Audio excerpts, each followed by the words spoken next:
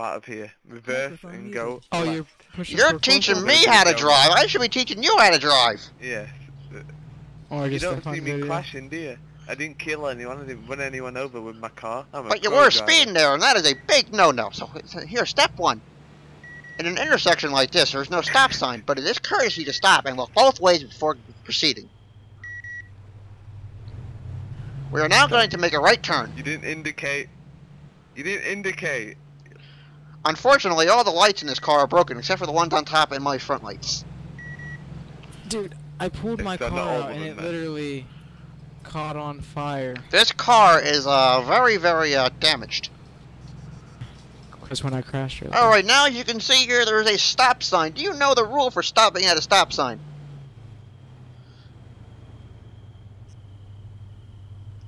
I don't know. Now, when you stop at a stop sign, you look both ways. You look left, right, and left again. And then you count for approximately 4 seconds until you pull out. How comes in those 4 seconds? We've been there for longer, because I'm trying to teach you. What kind of teacher would I be if I just pulled out?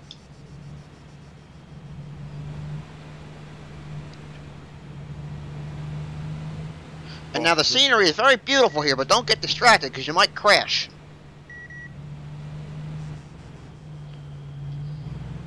And always be careful on sharp turns. This car will flip very easily, and no one really wants that. Just last week I responded to a call out here. Little old lady crashed over the guardrail and crashed into one of them there rocks. Horrible, horrible explosion. Oh, I got one. Yeah. But he killed me. I never crash. I'm a careful driver. But you speed, and this is why we're here. Okay. Now, do you know the speed limits on these roads? Miles an hour. How fast?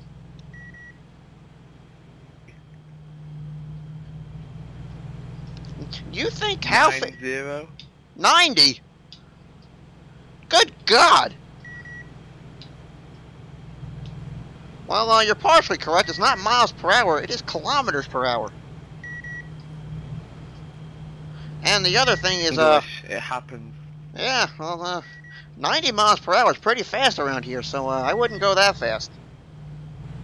And secondly, as far as I'm concerned, I believe the speed limit is 80 on roads like these. Oh, okay. On the main roads outside of town, it is 80. It's 60 pounds, isn't it? It's 60. No, I believe it is 80. 80 here and 50 in towns. Okay. Now, as you can see right here, I am driving on the wrong side of the road. If I was an officer of the law, I would pull somebody over like this. So you won't be able to pull me over. Why do you say that, sir? It's not my fault. Driving on the wrong side of the road, not your fault. I very much believe that is your fault. On fuel, officer. What's that? Low on fuel. Yes, we are. We are very low on fuel. Go to the gas station up ahead. Yes, we will go to the gas station. Fine establishment, that is. You know, those poor souls get robbed many times, but they still stay open. Strong, don't we? Brave people, brave. Yes, the people of Altus are very strong people. Very strong-willed, bull-headed, stubborn. But they are good people. Just the other day, I hit somebody and I felt like I was hitting a brick wall.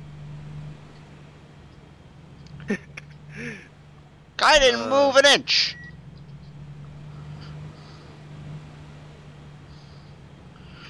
Alright, well, before I let you graduate today, I need to know, if you're fit to drive yet. Maybe you should give me a test drive of your car. We'll see if I'm fit. Do I look like I can give you a test drive of my vehicle? Just choose not to. Not true, and I don't trust a speeder in my vehicle. changing. This is what the lesson's about. It's about changing. Yeah, well, I don't trust it with my vehicle. The airbags are not very good. So before we can continue, I will fill the vehicle up with gas, and need you to do a little refresher. How fast do you go on main highways?